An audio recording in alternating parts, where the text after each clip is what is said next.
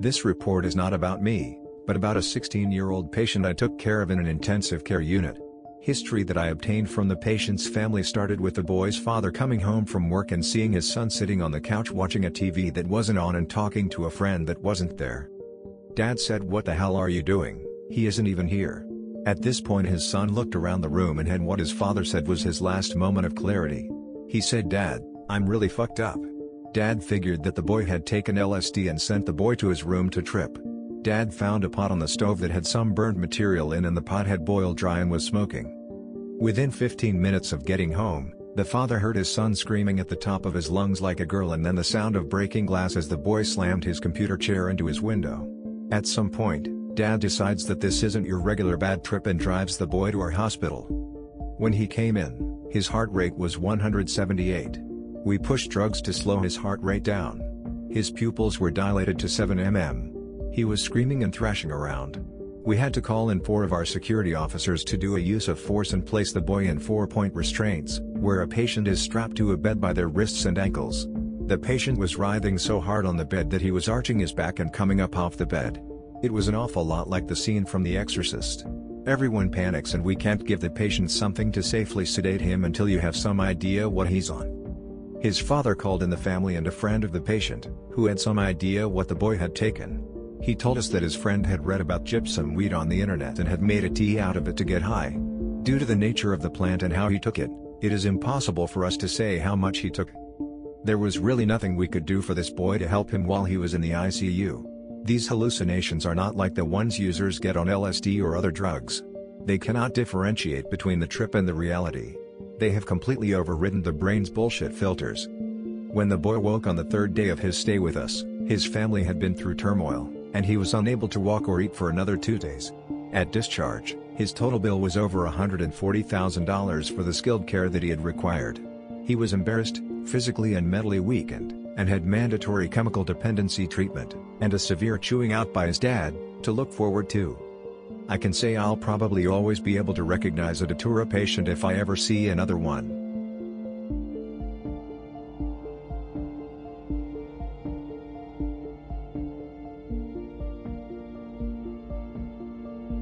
I am writing this report the day after having ingested Datura anoxia, metalloid, angel's trumpet, seeds with diphenhydramine, Benadryl. My background and body: 17-year-old student, 160 pounds, 6 foot tall, athletic, diagnosed with asthma and depression, had a full stomach during ingestion.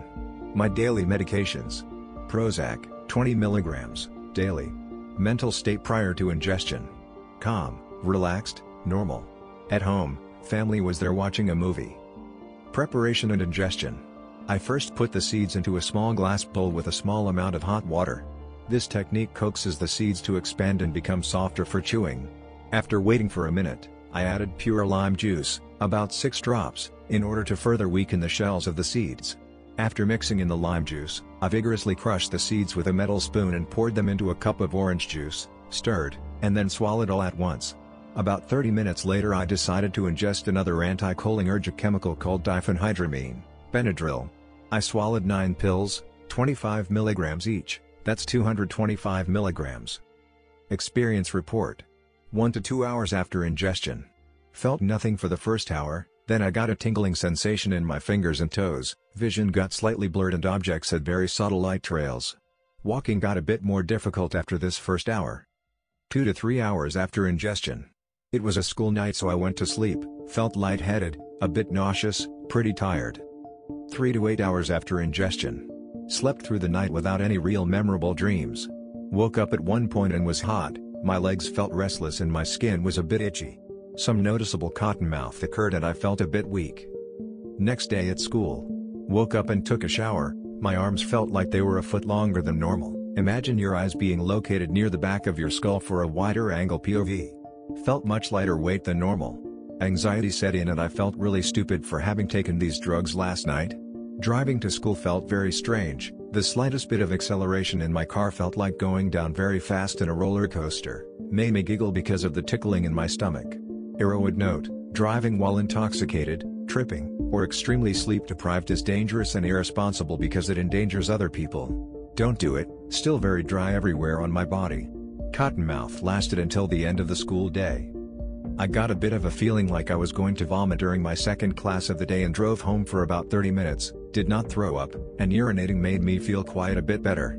I went back to school for the end of the third class and my day still felt rather weak and very tired, as well as having cottonmouth. For the rest of the day, my hand-eye coordination improved over the hours until by the time school was out I felt pretty much normal again. There weren't really any hallucinations besides some very minor light flashes and almost invisible wavy patterns in my vision that would go away quickly. Conclusion. It wasn't fun, it was very uncomfortable, there weren't really any hallucinations, and it brought on a lot of anxiety. I wouldn't recommend this plan to anyone, it's very strong, but very dangerous too.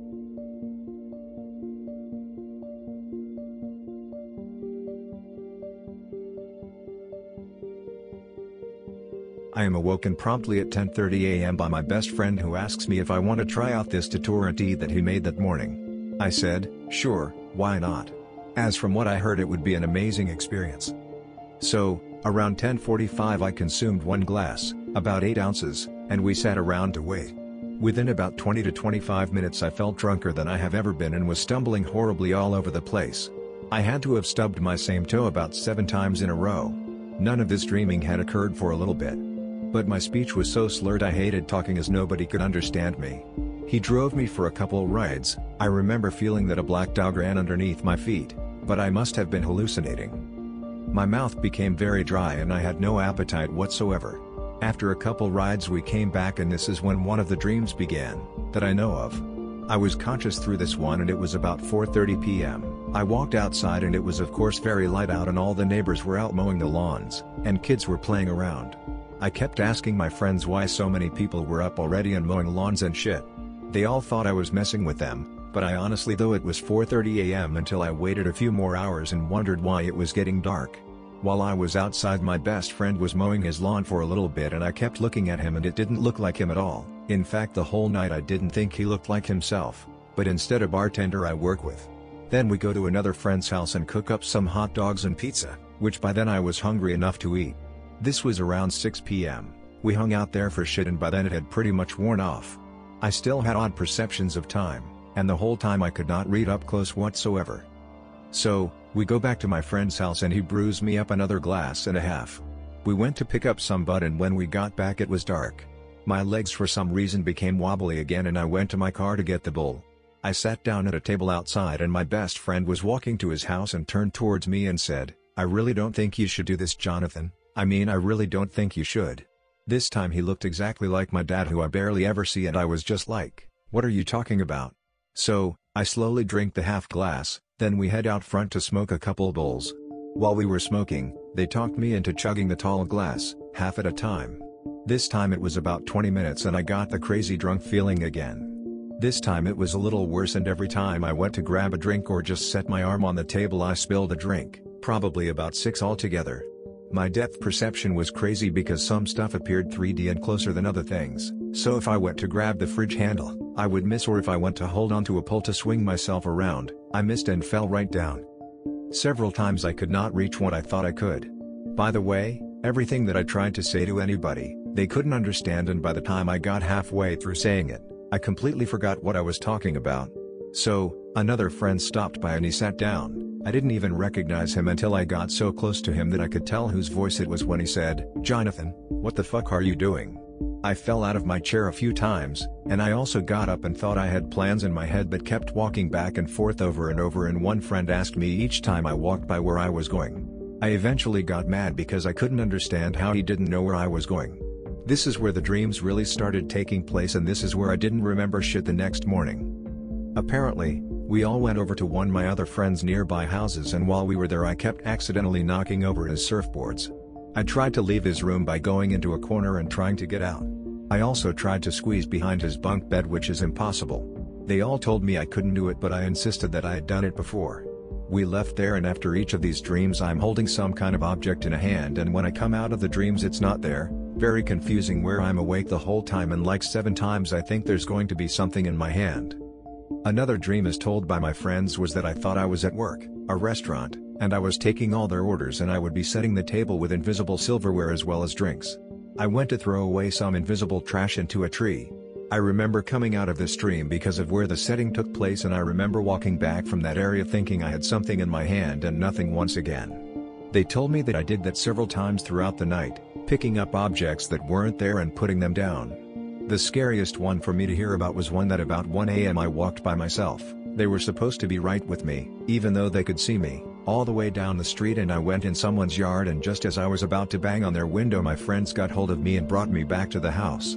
I lifted up like 3 different chairs and placed them in different spots. I remember seeing a figure in front of me at the table from earlier, and I was talking to another friend next to me and said, "Where the fuck did he go?"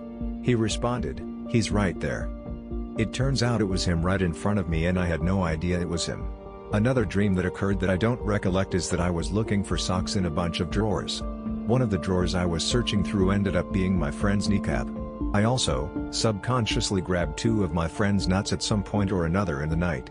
They were freaked out but knew I couldn't really help something that was going on in my dreams, for I know I could have been trying to turn on a water faucet. But somehow I ended up in my best friend's sister's room opening all her drawers looking for socks.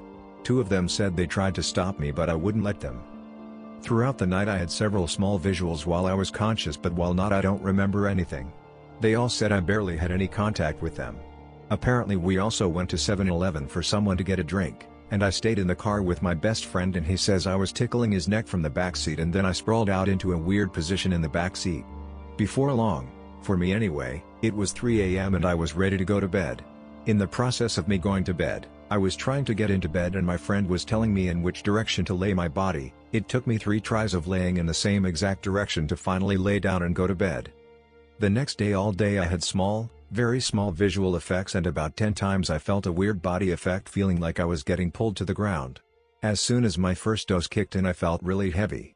That's the end, I'm pretty sure. I had to call my friends a few times today to hear about the stuff I missed, and it wasn't until I got a call from my brother, my best friend's sister's boyfriend, that I found out about the whole dresser situation, because apparently she came home to a few dressers of pulled-out drawers with clothes hanging out. This was the only thing I really feel bad about. Overall, the experience was enjoyable. My eyes are almost completely better now, which is the day after the experience.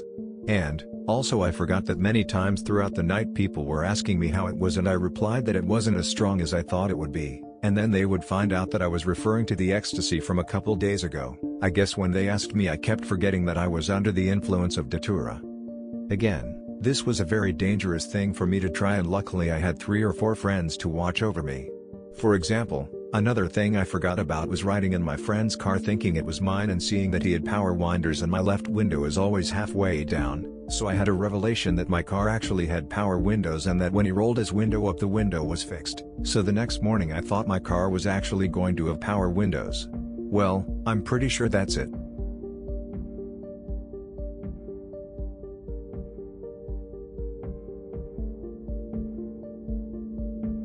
Introduction. First off, I just want to say I have been a devoted student to the Nightshade family and I work with this plant spirit every single day.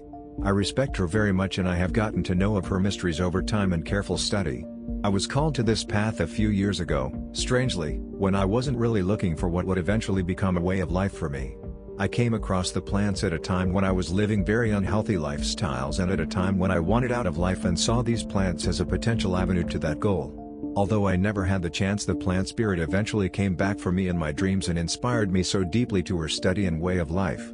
I have tirelessly analyzed and studied her mysterious plants, and I think she gets a really bad rap because so many people do not treat her with the proper respect and tend to dive headfirst in and overdo it, leading to a really bad experience. Also, I grow all my own plants and I have a very big Datura garden with most of the species. I also grow all species of belladonna, henbane, mandrake, and others. I tend to lean on the side of this being helpful and that she appreciates that effort. I am a 33-year-old male in the United States. I have done many experiments before and really gotten to know how the alkaloids work, from very minute dosages to fairly bigger ones. There are some drawbacks in ingesting the plant, but it was part of my education of her ways. I run a website all about the tropane-based nightshade family. So here is my journey. 11 a.m. to 9:30 p.m. Nothing happened throughout the day when I was eating seeds of Datura ceratocola, a somewhat rare water datura from Mexico. I would eat about 7 seeds every couple hours. To be honest, I was doing an experiment in the anxiolytic properties of Datura. In the low dose range I can sometimes have a significant relaxation, but I don't encourage anyone to experiment the way I do because she doesn't seem to like everyone and she doesn't seem to like when you try and make her do things to suit your needs. She likes to be unpredictable and I have come to know this and I respect her for it. 10 p.m. nighttime hits and I am exhausted. I'm a little looped out but generally feeling well. Suddenly I am transported to this really awesome water park and I'm there with one of my childhood friends, a best friend from way back in 6th grade named Derek. He and I were both young again and as I said before, we were at this huge water park. I don't believe I have ever been to this one or if it even exists. The whole place was covered in like a foot of water. It was also covered in a net almost like a dome around the whole park and there were pipes that would spray water down on us like the whole park was in a rainstorm. It really added to the enjoyment of the park. We were in line and my turn came up so I dashed into the tunnel and I am flying through the ride and it was so much fun. Not only that but it felt so real. I could feel the water. I could feel my body and everything as though I really was there. Then it starts to get kind of funny because there were security guards everywhere. It was almost like they were prison guards. They wore all black and they just stood at every corner watching. The following day when I was trying to recall the experience I remember thinking too bad there weren't any of those phantom cigarettes in the experience and just then, like that, I got this immediate flashback of the experience of walking by the security guard and I remembered that sure enough, I was smoking the phantom cigarettes. It was as if the cigarette was just part of my hand and would disappear when I wasn't puffing on it. I also remember looking down at the cigarette and saying to myself, why am I smoking? I don't even like smoking. I used to do it years ago but I haven't for a few years now. Well anyway, I find it interesting that the tobacco plant is also a nightshade plant, without the tropane alkaloids. Maybe there is a connection. So back to the experience. I was smoking the cigarette and suddenly a guard is looking at me and I remember saying to myself, oh shit, he sees me, I better put this thing out. But he just looked at me and did nothing, so I was just thinking, okay, I better get away from this guy before he decides to do something about it. And we were also with a group of other friends that I didn't recognize but knew them nonetheless. We were all smoking, and some of us were drinking beers if I remember correctly. And this one kid who was with us just decided to go up to one of the guards and tell on one of the guys in my crowd. And suddenly they surround him and put him in handcuffs and start to lug him away. And then the kid who told on him goes up to him and asks him if he has an extra cigarette. And the one in handcuffs says, you just told on me for smoking, dipshit, and they took my cigarettes, so no. I don't have one. The guards all thought this was funny and laughed out loud for a short while. I remember breaking off from the group and deciding to catch a wave and swim out in the water on the ground. And I soared like 10 feet forward. But then I thought to myself, man, this water must be so dirty. Gross. And just as I thought that, I heard people walking by joking about there being HIV in the water. And that was the last I remember. 12 a.m. to 2 a.m. Suddenly I was back in my room laying on my bed and there were all these glasses of water on my bed and I remember that I had to get up and rock a piss. I got up really slow as to not knock over the multiple full glasses randomly placed on my bed. Oh, and it was extremely bright in my room. It seemed like it was around noon and the sun was just pouring into my room. I get up and I bring a real glass from my desk to drink some water while on my way to rock a piss. I pissed and I left the glass of water on the top of the toilet. I remember saying, damn, I can't believe how long I slept, I feel like I just fell asleep like an hour ago. Well, I go back to sleep basking in the warm golden sun pouring into my room. I was very comfortable. And then, I wake up and it's about 8:30 a.m. I had to rock another piss. But this time it really was the right time and the outside looked as though it matched. I went to rock a piss and I noticed that the glass from last time was sitting exactly where I put it. So what this tells me is that when I got up the first time, that was no dream and it had to have been around midnight or 1 to 2 a.m. latest, and the sun was totally at noon position. I thought it was daytime in the pitch black of night. It is so wild to ponder this. That was the entirety of the experience. It seemed as though it consisted of part dream and part active hallucination. But I was really thankful that she was so kind to me as to bring me to that water park. And water came up in the other experiences. It's very interesting because Datura Sertocala is a water Datura, the only of its kind. The whole experience was all about water. I really enjoyed this because I was able to have first-hand experience of some of the unusual phenomena that happens in her realm. Lots of people give this plant a bad rap because of how people misuse it. But there is a responsible way to go about it. It has patience and time to slowly get to know her by approaching her with respect and reverence. These are truly ancient and holy plants.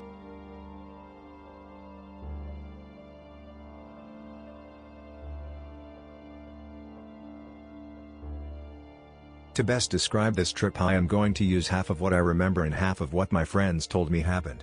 I recall the warm March day very well. It was during my spring break senior year in high school. We had set out to trade of the Datura leaves with the Rainbow people in Buck Lake. Usually around this time of year I am able to bring them pots, pans, perishable food, milk, eggs etc., and they would trade with either some of the finest marijuana or LSD. Seeing as how there was an extreme shortage of LSD, we set out with the goal of trading the Datura and some food for some LSD. We arrive and nobody has anything. So we have all of this Datura and camping supplies and we are in the middle of the forest, so naturally we camp. We drink a few beers and fired up a blunt. Then my friend tells me that we should take the Datura and some Dramamine and trip all night. I thought, what the heck? So instead of picking the white flowers he picked the green leaves. He said it would work and I believed him. So I took about 10 Dramamine and 3 green leaves about the size of my hand. What happens next is probably the hardest thing to ever recall. I have used LSD mushrooms and other drugs but nothing, I mean nothing could compare to the sheer power of the trip I was about to experience. The trip began with no onset. As a matter of fact, I don't recall the feeling of ever tripping. There was no visuals such as color changes and moving objects as with LSD or shrooms. This was purely hallucinations. Nothing was real. Nothing was fake. There was no distinguishing reality from the fantasy world. I completely forgot that I had even taken a drug. This next paragraph is told through the eyes of my friends. The first experience was we all set out our separate ways, 3 of us. When they found me they said I was in a lake with weeds matted down around me in a perfect circle and was shouting at them that I was in Target playing PlayStation. Then I told them that I was in B's pool. B does not have a pool. I sure as hell though he did that night, I will be damned if I was not swimming in it. Neither me or our friends recall much until I said that I was ready to go back to Pat's 20 to 30 miles away from the woods. They said that I demanded to let me drive and we should go back. They did not think so. So I left them.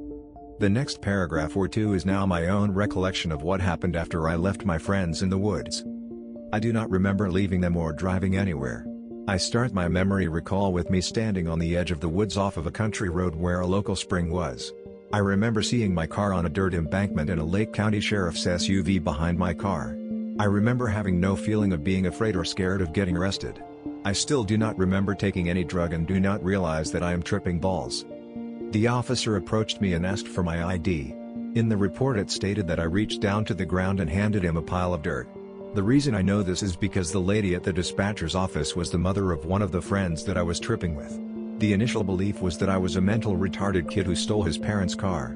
I remember him searching my car, and then for some reason says, "Don't worry, you are not in trouble, you are not being arrested, I am just Baker acting you." I had no idea what he meant, but I was too calm and relaxed to do anything. So I was placed in cuffs and put in the back of the cop's SUV. During the ride there somehow another officer appeared in the front seat and they began to smoke pot. If I was sober I would have been like, what the hell, but at the time it did not seem to bother me. Luckily I did not say anything because the second officer and the pot did not exist. We finally arrived to the hospital to take blood and find out what the hell I was on. The officer asked me to step out of the vehicle. I looked down and realized that I was shackled to the vehicle. Not really. Suddenly the image of the shackles disappears right before my eyes. I realize now that I am on something and I am beginning to come down. I was escorted into the hospital and placed on a bed and they began to draw blood. Now images of people and things began to appear and disappear. While the images were there they seemed so realistic, so real that I could touch, smell and hear them. It seemed like they were really there. There was complete interaction with the hallucinations. The doctors found nothing in their standard drug testes. I was now becoming sober enough to remember bits and pieces and I recall taking the drugs. I told the doctors what I had taken. They said the only thing for me to do is to go into detox until the drug completely wears off. I remember sitting in the chair at the detox and random people would sit in the chair beside me. All of them would disappear within a minute. The only person that was actually beside me was my mother and she kept asking me who I was talking to. So my mother got me signed in and they said that I would have to be in there at least 24 hours, and that the doctor would evaluate me and tell me whether or not I was okay to go.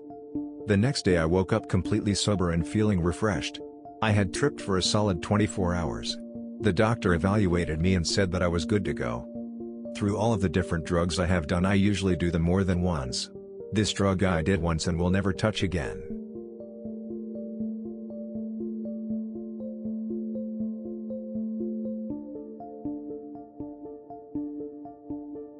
Datura can be your friend. Experiments were done with physostigmine salicylate on hand and using an entourage blunt skin cut in half. about 4.5 inches in length. As for the Datura that was used, the leaves were taken from a plant that was just removed from the ground. Parts of the plant were separated from each other and the leaves set out on canvas to dry in sunlight. Larger leaves, weeks later, were still not as dried as the smaller leaves. Datura alone.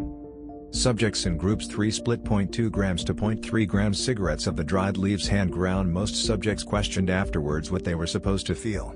No input was provided to them, only data from them was collected. All but one experienced the need to sit down. 2 people who were extremely agitated found themselves not appeased but extremely calmed down. A few hours later, all of the subjects found themselves still in a delirious state. No hallucinations were reported. All of the subjects had stated something about tiredness, sleepiness, or if they needed something to sleep they would recommend it.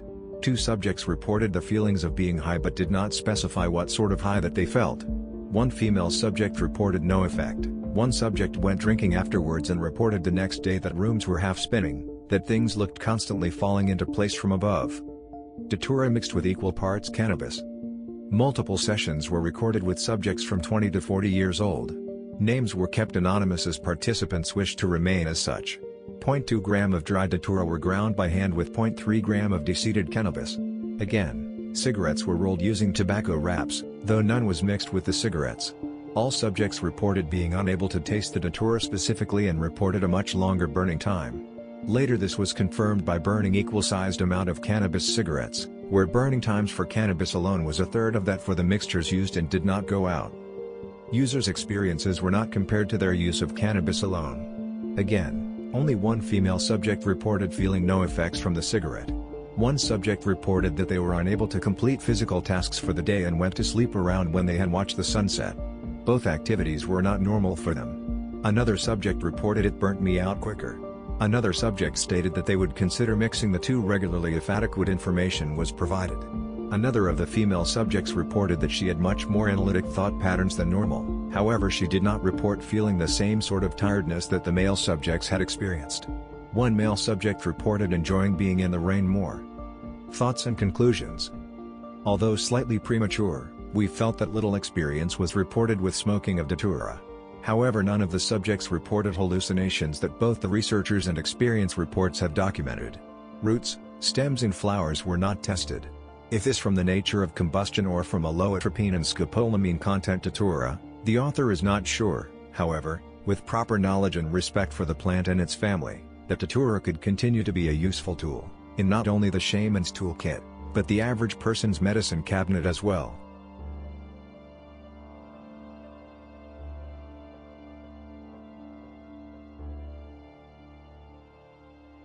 It was a Saturday night and I was off to a party. I am not a stranger to psychoactives, but I am no expert either. I have used cathinone on occasion, amphetamines a few times, MDMA regularly and cannabis daily. For this party my friend, D, and myself each had 1 MDMA capsule about 80 mg, had a 500 ml bottle of D made from Datura/moonflower which tasted like grape juice and a couple grams of some good weed. D+0. We dropped the MDMA capsule and within 15 minutes I can feel slight effects of the onset.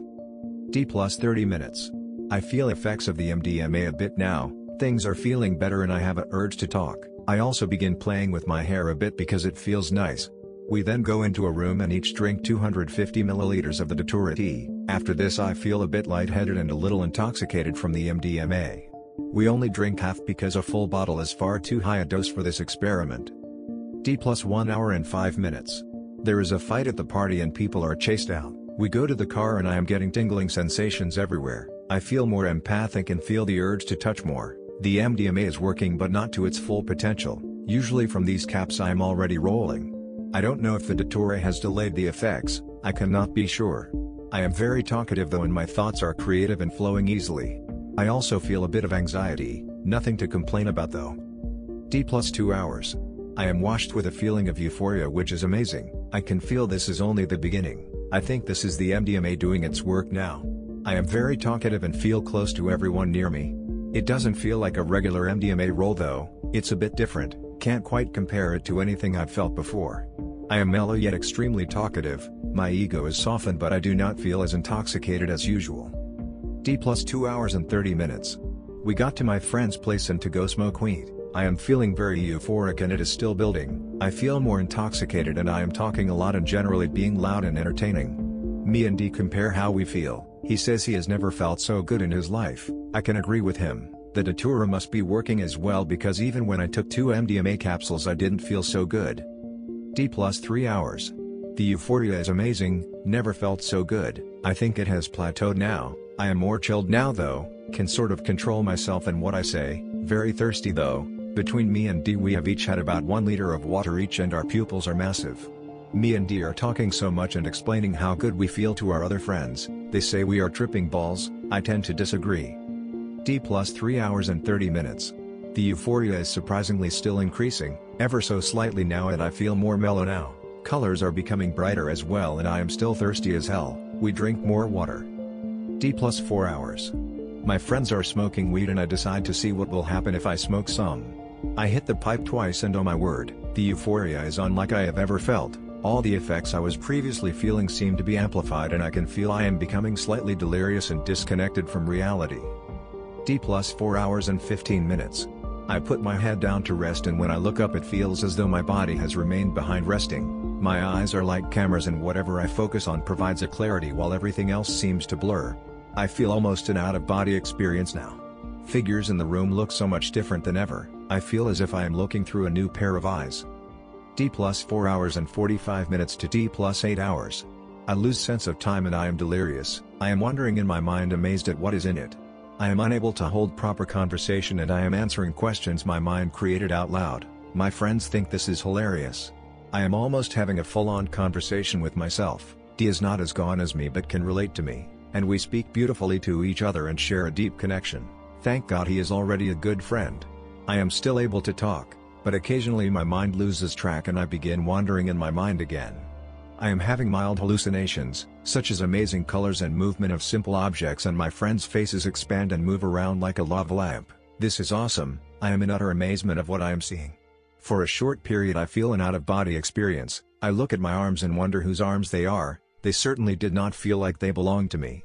I smoke more weed throughout this period and every time it brings an amazing rush of euphoria and amplifies effects. Eventually I am too scared to smoke weed because I am afraid I cannot handle this euphoria anymore, and I believed if I smoked more weed my brain would shut down. I feel my pulse and it is very hard to find, not a good sign. I also have drunk about 4 liters of water throughout the night. My eyes are like baseballs and D is beginning to come down a bit. D plus 8 hours and 30 minutes. The euphoria is fading. D is also coming down. He is a little more sober than me, not by much though. We both still feel good and a bit intoxicated. We decide we should smoke more weed to try and soften the come down. This time the weed actually does help cushion our coming down instead of amplifying our effects. We go and chill by the couches and we slowly and smoothly come down. I do not crave the euphoria as I have experienced 5 to 6 hours of intense euphoria. D plus 9 hours. I am tired. I lie down and I fall asleep. My dreams are extremely vivid and pleasant, very trippy. D plus 14 hours. I wake up, feeling almost perfect. I look at a painting that I saw last night. It looks normal. Last night the grass was moving and luminous colors were on it. Now it is just a faded gray landscape painting.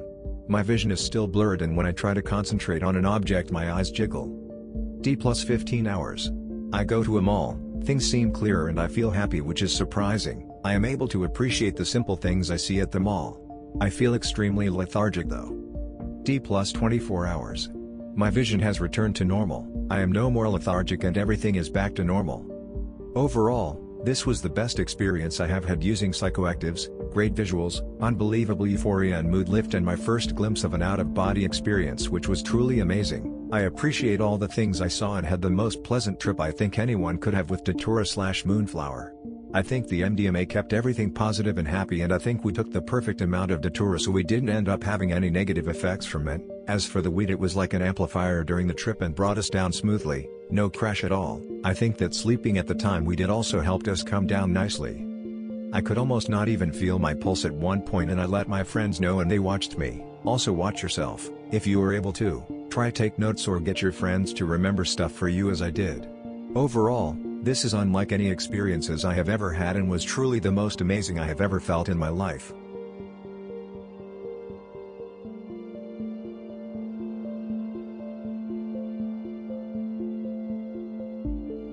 This was my first experiment with Datura. I'd taken mushrooms 4 times 2 years ago. That was the extent of my experience with psychedelics. I heard about Datura from Carlos Castaneda, and wanted to try some in a sober-minded, experimental, and respectful manner. I bought a pack of seeds from a company that doesn't treat their seeds with chemicals. I soaked 28 seeds for half an hour, then drank the water, chewed the seeds thoroughly and swallowed. This was about 9 p.m. I had read in Castaneda that Datura has possessive, female qualities, and that one ought treat her with respect. I have a good relationship with my sister, one that is respectful and non-possessive, so, while waiting for the seeds to take effect, I played a bunch of songs that she likes, and that remind me of her. This put me in a good frame of mind for the subtle effects. D+ 25 minutes. The music had more of an impact on me than it normally would, and I found myself crying in sympathy for my sister, who had grown up with me and experienced some of the same family strife. After a while, I got up and danced around. At first, my dancing was inspired, in part from anticipation, but also somewhat from the drug. I had moments of feeling closer and more involved with my experience. D+ 50 minutes. I was still dancing, but my movements were lethargic. I checked my pupils in the mirror and they were slightly dilated and my body felt soft and puffy. I felt a loss of coordination as I poured myself a glass of water, some dry mouth. I drank just a little, then opened the fridge and stared at it for a few minutes. Generally, I kept a sense of humor about my idiocy, and allowed it to run its course. I stood outside in my backyard for a moment, and felt more still, grounded and powerful than usual. D+ 1 hour 10. I climbed into bed feeling very heavy and slow. While falling asleep, I tried to do dreaming as I sometimes do when I'm falling asleep. Usually, I have some control of my bodily sensation while lying in bed, but with the effect of the drug, I felt like I had more concentration and could elicit slower and stronger effects. Once, I was imagining a scene from my personal history and felt myself being pulled quite strongly toward it. I didn't want to go there just yet, and was able to back out of the scene. D+ 10 hours 30 minutes. I woke up with some lingering lethargy and slight dry mouth.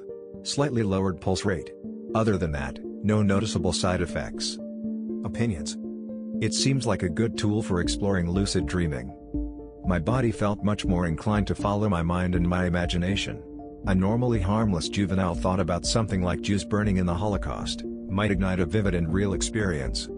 The trip has inspired me to continue my personal consciousness studies. I will probably use Datura again in another month or so, with the same or stronger dosage.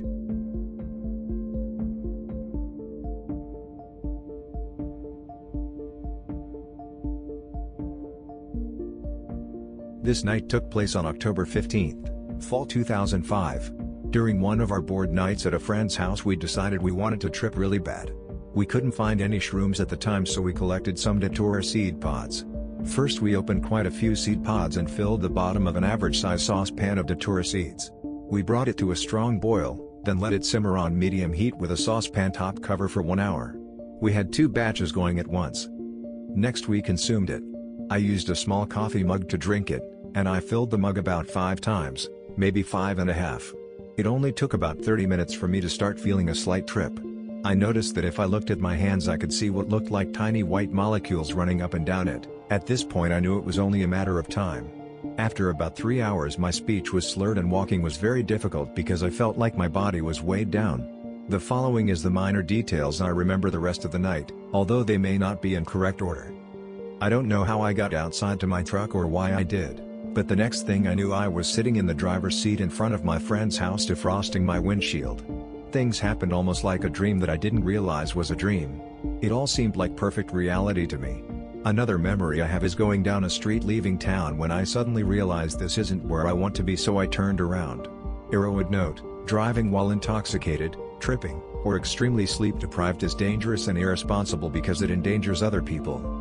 Don't do it. Now as far as I can remember there was no one else in my truck with me, but suddenly my brother was in the passenger seat. He lives 3 hours away. It seemed completely normal to me though and we started talking. I don't remember where I drove or where I was going. I do have a horrible memory of what happened next though. I clearly remember looking over at my brother, who was either all in my head or it was someone else riding with me. He had the scariest look in his eyes looking straight out ahead of him, then suddenly he slumped over and closed his eyes. I began shaking him violently telling him to wake up and not to die on me. I'm not sure if I parked for this or not. Next thing I know I'm at a corner of two streets stepping out of the car to see where I was so I could find a hospital. But when I stepped back in my car the passenger seat was empty. I may have imagined it all or I scared one of my friends so bad he ran off. Next memory I have is being in a parking lot of an abandoned grocery store. All of a sudden the night sky was filled with fireworks and for some reason even though it was 3 a.m. my mind registered it as a football game on campus, even though I was nowhere near campus. These fireworks were insane with flashing outer edges to the circle and sparks chasing each other around in the middle. Then I looked behind me to see if anyone else was around. There was a girl I've never seen before sitting in my back cab. You have no idea how bad this scared me. I turned my head back to the fireworks and tried to forget about it. After about 5 minutes I turned around and the girl was gone. I then remember the fireworks drifting down to the ground as they burned out. They would skid the streets and sidewalks slowly fading away. I no longer have a memory of what happened next. I woke up the next morning in my bed with a slight headache.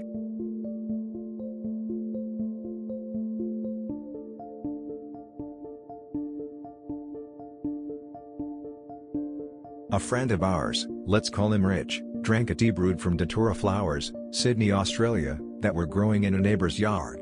He had been warned that it was a bad idea. Let me preface this by saying that before he consumed this tea he was a reasonably rational person, although considered somewhat eccentric. He was 20 years old, and was attending Macquarie University at time.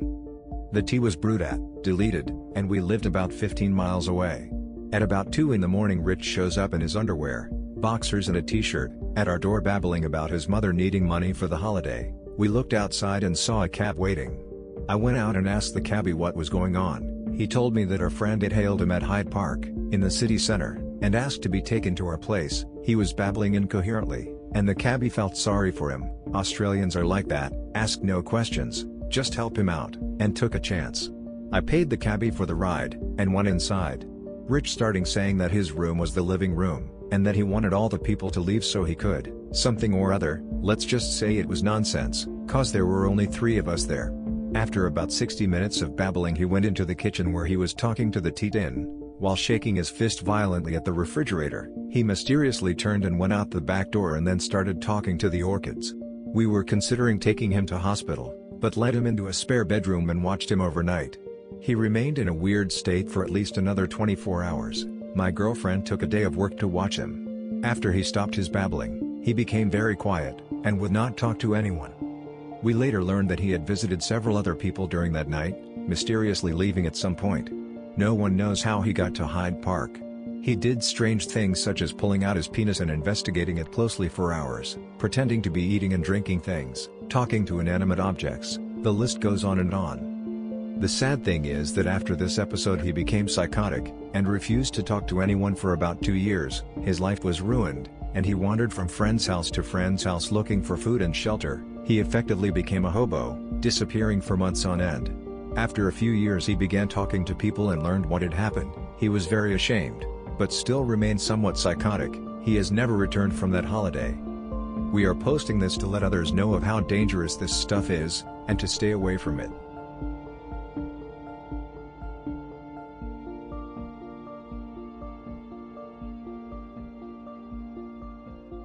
As far as herbs and substances go, I'm basically a grizzled veteran, having repeatedly sampled nearly all of the cornucopia of hallucinogens on a staple diet of ganga since I was 17 or so. To give you an idea of where my head was at, let me preface this with a brief history. At the time I took Datura, I was in a vulnerable and confused period of my life. Half a year earlier, I went from being very happy in my life and having good health to getting sick and almost dying, losing my house to the hospital bills, and my girlfriend threatening to leave me if I didn't get it together. I responded by rearranging my life with less stress per the doctors and acupuncturists' orders, more exercise and fresh air, good diet, no drugs, etc. My spiritual friend and teacher encouraged me to discover my true self. I began frequenting the parks in and around my town to go for walks and exercise.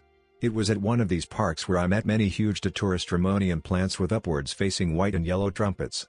I was always mesmerized at the sight of these plants, much less the smell that always seemed to beckon like a mermaid's song on the breeze. My intuition told me this plant had a teaching for me.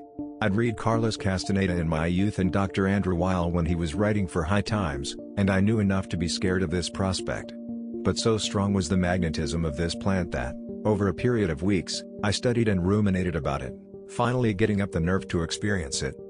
In late summer of this year, I prayed and made offerings to the four directions, heaven and earth, and to the plant with great respect, asking if I may take some seed pods, not really to get high off of, not that I looked down on that sort of thing, obviously it just wasn't what I was looking for at the time, but to ask the plant if she would help me to know my true self better so that I may be able to fully heal and help others, all in the gentlest way possible. I waited for the reply and the plant sent soft laughter on the wind, delighted to give me some seeds.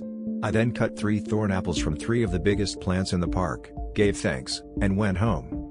What I'm about to say may seem strange or impossible to those who understand things only in terms of physicality, chemicals and molecules, etc., but it was at this point that the energy/spirit of this plant seemed to be affecting me, accepting my invitation and already working on my etheric body, though it was so subtle at the time I was still unaware.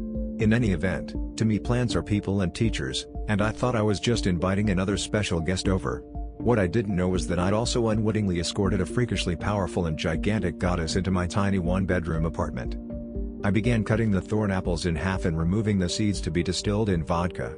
My girlfriend came into the kitchen to see what I was doing because said she felt the energy in the apartment shift dramatically. I explained to her that I was making a highly poisonous tincture for topical use only. I emphatically told her that no one should ingest this and that I never had any intentions of taking this plant internally. The next day, in cleaning up the kitchen, I found 2 tiny seeds on the counter. Something told me I should just try brewing a little tea with these. Again, this seems to be the energetic influence on my etheric mind-body at work here. I rationalized to myself that there were numerous cases of people who consumed these seeds by the hundreds. Surely 2 seeds would be nothing, a homeopathic amount. I honestly expected and wanted nothing special at all to happen, just to get a little plant DNA and energetic blueprint in me. I boiled the seeds for 15 minutes or so and put ginger and licorice in for flavor. So stupidly confident was I that nothing would happen, I began sipping the tea in my car on the way to my friend's house. I took one sip and felt the plant take a hold of my body nearly instantaneously. To me this was ludicrous, because even a good shroom tea takes at least 5 to 10 minutes to start kicking in. I told myself it was psychological, a placebo effect/anxiety attack or something, and decided to take one more sip. I took a bigger second sip and felt the exact same thing instantly again, butterflies as soon as it hits the stomach, constriction of the throat, heart racing, mind swimming, armpits sweating, etc. I was officially scared at this point and promptly threw the rest of the tea out the window. By the time I got to my friend's house, I was driving like a drunkard, barely able to navigate and endure the sensory onslaught of traffic. Hero would note, driving while intoxicated, tripping, or extremely sleep-deprived is dangerous and irresponsible because it endangers other people. Don't do it. Note, the sum total of Datura that I ingested was just 2 sips from a cup of 2-seed tea. At my friend's house, I checked my eyes in the bathroom and found them hugely dilated. I decided to walk to a nearby park and do a ridiculous amount of calisthenics while drinking jugs of water in the hopes of sweating a lot of it out. My friend was with me and we did some martial arts training as well. The exercise did help as far as the endorphin rush and resulting sense of release and sedation, but the psychoactive effects went nowhere. The tracers were obnoxious and my brain didn't seem to focus or concentrate right anymore, making it almost impossible to read, watch TV or drive. There were little blue orbs floating around wherever I went, and I had the distinct feeling I was not alone when I was alone now and perhaps may never be again. I also could palpably sense thoughts and feel energies from people and places much more intensely than before, causing me to have to avoid certain people and places for fear of them driving me insane. The next day, my friend called me asking why he was feeling dosed and seeing tracers and things when he didn't take anything. I said it must have been transferred through the sweat and grappling from the martial arts training. My girlfriend was also feeling extra spacey and strange even though she didn't take any either. Even my cat seemed tripped out. By this time, I was freaking out thinking that I was messing up all my friends in this gigantic accident that seemed to be spiraling out of control, but they reassured me they were all right and it wasn't that strong to them. But they most definitely felt the effects and this further blew my mind at the power of this otherworldly plant.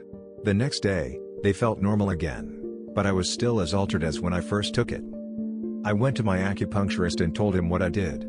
After having a good-natured laugh at me, he gave me a calming treatment and told me to eat lots of miso soup because my digestive-friendly flora and bacteria were devastated by the poisons of the Datura. Another healer recommended burdock for cleansing the liver and blood, along with plenty of exercise. They had no idea, however, how long it would take for me to be normal again, if ever. It has been 4 months now, and there has been no change. I've learned to make friends with the Datura plant. We've forged a fierce bond and I have bottomless respect for her. However, so steadfast is my resolve never to purposefully or otherwise accidentally consume this plant again that I safely disposed of the tincture I made, along with literally everything in my house the plant touched, including many dishes, knives, clothes I sweated it out on, etc. Moonflower has an indescribably serious and disturbing priest-like side with a power impossible to convey, but it cannot be overstated. As far as helping me know my true self, not really, although she seems to have afforded perhaps a glimpse, but not without a price, and only perhaps at my sincere request and adding the addendum to my prayers, in the gentlest way possible, did she not fully unleash her wrath upon my ignorant psyche. Here I am, an experienced psychonaut who had no overtly negative result with this plant, and yet I can assure you I will never even get near this plant again as long as I live.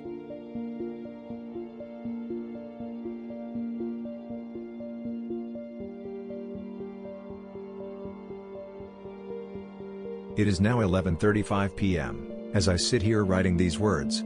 In the timeless span of a mere 8 hours after my ingestion of LSD, I can now safely say that I arrived back in my earthly coil for at least the near foreseeable future, however far that could possibly be. As my vision still pulsates with the rippling, geodesic shapes to the tune of some massive, incomprehensible algorithm the likes of which I could never possibly hope to grasp, I have found it somewhat necessary this time around to chronicle my experience. My girlfriend had just gotten home from the hospital. She had just had an invasive procedure performed, minor surgery, upper GI endoscopy, to which she had been given Versed and Benadryl during the actual procedure and was now recovering from the after effects. We had discussed the day previous that I would be taking the LSD sometime that weekend, though the exact time of my departure was not specified. It actually coincided perfectly with her sleeping off the initial effects of her dosages from the hospital. I must admit, the idea of sitting on a potential 6 hits of acid definitely stirred in me the desire to get the ball rolling, so, after arriving home, I promptly cut my blotter in half and took 3 doses down the hatch. The blotter itself was something that came upon me quite suddenly. One day my distant friend and co-worker Chris texts me, "Do you want mushrooms? I can get acid too." To which I distinctly remember with fondness replying, "Yes." So, a day or two later, here I have this tiny square with some lightning bolts on it. Okay, so, here we go, we'll see if you're worth the paper you're dripped on. And so now here we were, with my girlfriend laying peacefully in the living room with her dream pillow, she loves her pillow, in the afternoon sunlight, and I was to be found next door in the master bedroom dissolving the first portion of my trip in my mouth. The comeuppance of it all came on rather gracefully, gently even. I had managed to find, underneath our bed, littered with various books on philosophy and the arcane, a veritable wizard's library under our bed. Monsters Under the Bed, a book entitled, The Great Waldo Search by Martin Handford. A book, it had turned out, I could never seem to willfully dispose. The irony of finding this book to use as a stepping-off point for the trip was not lost for a moment, and I welcomed the nostalgic pull back to my childhood as the effects of the acid were slowly starting to creep up into the open recesses of my mind. It became a game for me, finding Waldo and his wizard companion, and his scrolls. All the while the acid started to take hold, making the lines of the drawings crisper, bringing to light all the little details Martin had plied on each and every character. As I went from page to page, world to world, things got noticeably livelier one moment after the next. The acid was proving to be a worthwhile investment. This made me laugh. The electric currents now softly began to run through me. I began to fully appreciate how the interplay of light and shadow reflected off the hairs of my arms. How everything in the room took on soft, golden hues, interspersed with purple and green. My brain would suffer the occasional zap of my grow lamp buzzing out of control for brief little explosions of sound, which invariably remind me of what to expect, as I was expecting it, and laughing at the realization of it all. My bedroom is a little something that needs explaining. I have a grow lamp in our bedroom that grows my 3 friends. The first is Al. He's an aloe vera plant, with many pups at the moment. The second is Coleus, a plant possessing a very pleasurable aesthetic, just like its master. Picture vibrant, green-tipped leaves of dark purple, amber, maroon metallic hues.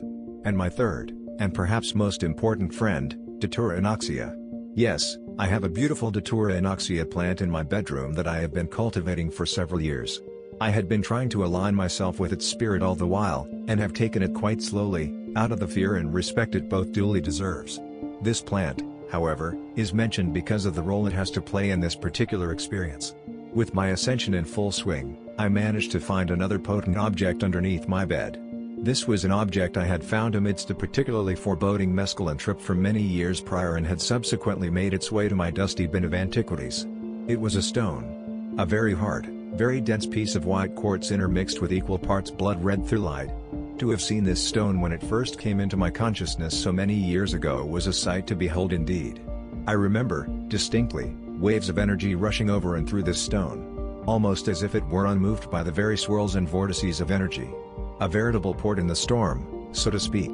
And now, ironically, a word quite common to the LSD trip you will find, it served as exactly the sort as I held it in the palm of my hand, utterly dumbstruck at the way the light and energy would tessellate over the surface of its utterly dense existence. Unaware to how truly powerful this device might be for anchoring oneself within the very essence of space and time. Here was a thing if ever there was one. This rock had suddenly become my focal point for everything there ever was to conceive about the conceivability of everything. As I would continue to hold this rock and pontificate these thoughts, countless hours, days, months, years would pass by in the form of mere moments, indecipherable as to whatever exact, measurable units of time were actually spent. Yes, everything was going just as planned. But, my plans were a bit more malign than anticipated. Isn't that how things always happen to be revealed when on an acid trip? I had recently made a batch of flying ointment that I'd been working up the nerve to try, waiting for a worthy, whimsical moment such as this. The ointment consisted of melting a couple cups of lard into a liquid and mixing equal parts coleus and datura, about 3 cups of each, fresh and finely processed. To which I simmered for several hours together with a few leaves of al, of which I had graciously accepted, that I had thrown into the mix for good measure.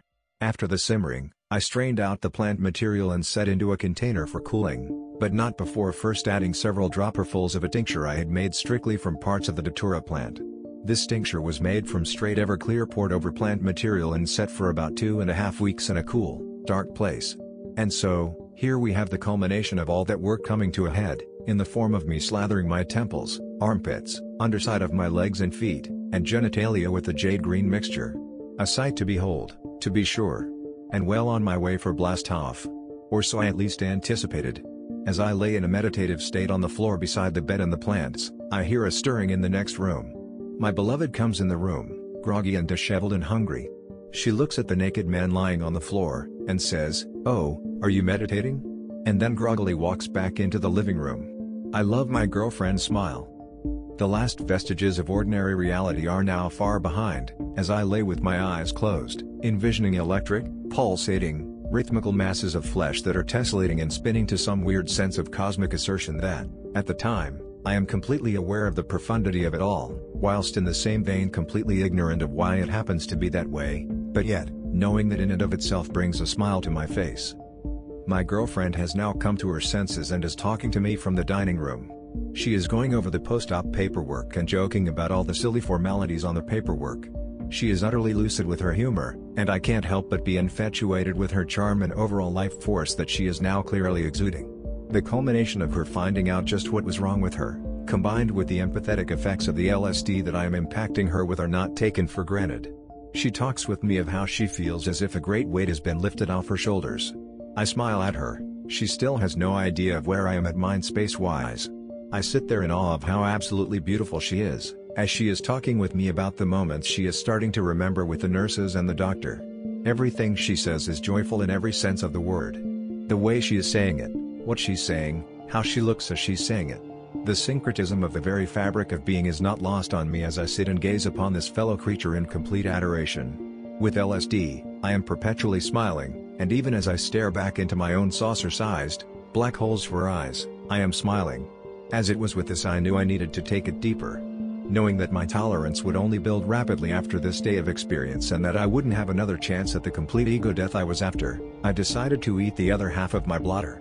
This had been about 2 to 3 hours into my trip at this time. Any other seasoned LSD tripper could probably attest to the awe-inspiring visuals that were now breathing from one realm of reality into another. The patterns in themselves, in my vision, were there as if to say, yes, all of this shit is happening right now, right here, forever and always. So, yeah, get used to that feeling. 'Cause it's right here, now, here, now, here, now. I can feel the remaining blotter starting to take its effect. I am unsure as to what role, if any, the ointment is now playing. In hindsight, I really do feel it added to the distortion of looking into the essence of things, though I believe this may have been more psychosomatic as none of the typical symptoms of Datura use could be discerned. But I am sure of one thing, it feels as though the very way I am perceiving things is vibrating and moving in and out of time. At one point, in perhaps what one would consider the apex of my trip, I remember sitting on the bed looking out the window as the sun was setting. It was shining its light through the webs of a funnel weaver spider's abode who happened to be sitting right out in the middle of it at that moment. I was staring so intently at it, when suddenly my girlfriend comes back into the room. She sits on the bed next to me and looks at me, and she now knows something is up, but it's something she's never experienced before. I look into her eyes and an overwhelming emotion of solidarity and connection overtakes me. She seems to discern this feeling and replies with a knowing look that felt as if the very universe had just acknowledged itself. As if the yin had just winked at the yang. I'm a Cancer, if that means anything, and so I have no problems with admitting that I am rather in tune with my emotions. The impact this moment has on me, sitting with my girlfriend, resonates over and over again. Then something happens. As I am sitting there staring at her, a sense of vacuity overtakes me, the likes of which I hadn't foreseen. Suddenly I am staring into the face of nothing. This creature in front of me moves through 1,000 iterations of life and death, dust to dust. I see this in this face. I can see it alive and dead in front of me. It is only slightly smiling at me now, as if to say it is all inevitable. I can feel something about to dislodge in myself, and I think, looking back, this was to be myself I was to dislodge from.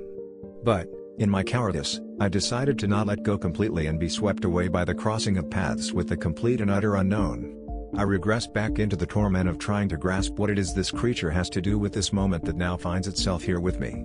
I get up and open the window for some air. I slowly start to gain a foothold on my psyche and my girlfriend appears, lovingly, once more. She now goes back into the living room. And now I am suddenly beset by the sound of a roaring car outside. It sounds fierce and guttural. I hear it rip roar close by and it takes off in a direction I cannot see from my window.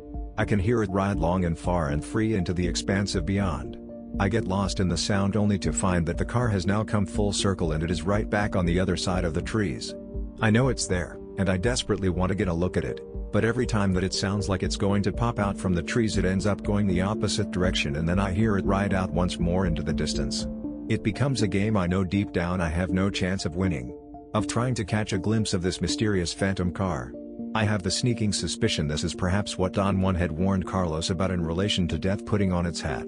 Alas, the remainder of my trip was spent in quiet contemplation of things, from myself and the role I have to play in this lifetime, to trying to wrap my puny human intellect around the vast expanse of all known and unknown reality, and laughing and marveling at my utter failure to do so. In retrospect, I am very glad to have made the journey back to this place yet again, and I feel it came at both the right time for myself, and my beloved girlfriend. Anyone who happens to be scared at the prospect of trying an acid trip is by all means completely sane for thinking as much, but, for the sake of knowing, and for the sake of the universe itself and thusly consciousness itself, you owe it to yourself to face that fear, if not for the clarity that it can bring, then surely for the indescribable experience that it will impact you with, for the rest of your mortal existence, and beyond. Godspeed.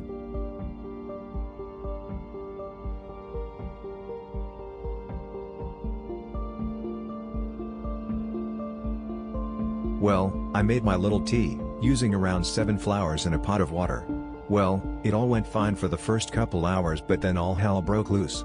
My girlfriend called me and I kept blacking out on the phone, but when I came to my senses I was saying something about a James Bond movie I'd just watched. I seriously thought I was in the James Bond movie. The problem was, my subconscious was talking to my girlfriend and saying some crazy things every time I blacked out. And then my nearsighted vision started going bad. My eyes dilated so large that I could not see anything 2 feet or closer to my face. That means when my girlfriend texted me, I could not read it, and it was a horrible thought. So I hung up with her at 2 and I'm dead serious when I say I called her back as soon as I set the phone down because I just wanted to tell her I loved her and that I am going to bed. Which I had not done before. It took about 5 calls for her to pick up, and when she did, she wondered why I had called her at 5 in the morning. I literally blacked out for 3 hours, without any recollection of what just happened. The next day I was out of it altogether and my eyes were still dilated. My vision did not improve much for the whole day, which made work very hard. I was tired, and my stomach was extremely upset.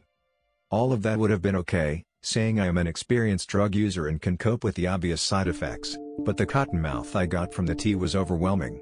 It was impossible to get rid of, and it lasted all day, seeming to get worse as the day progressed. Once I had another night's sleep, I felt better, and 2 days after almost all the side effects had dissipated. My vision was still a tad off, and I was extremely worn out. Datura is cheap, and is easy to prepare, but it had horrible side effects and made me delirious. Blacking out is not only dangerous, but also very inconvenient depending on one's location. Blacking out here refers to losing consciousness, or the conscious actions of any movement. This does not mean I couldn't function or respond to the outside world, it just means I had absolutely no control of what I was doing, and when I came to my senses, I would hardly remember what happened.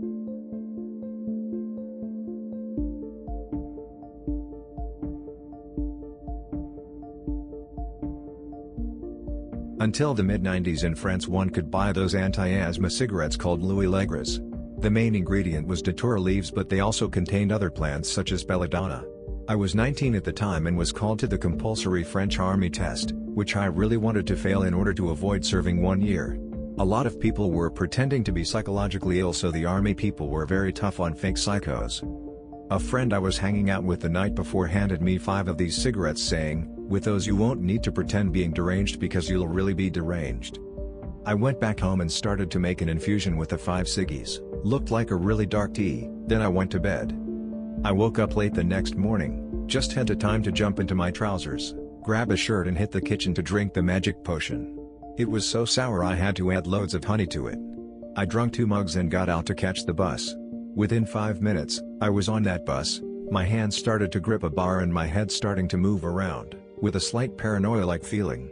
I hoped some other guys were going to the military camp were on that bus, 5 minutes ride, so I just followed them. As I entered the camp the effects were kicking hard, but I was still able to talk. I met an officer that I knew from school who laughed at me saying, weirdo, you don't want to do it, the army." We were all in line, going through the medical tests. First thing they ask you is to drop some urine in a small glass. Impossible.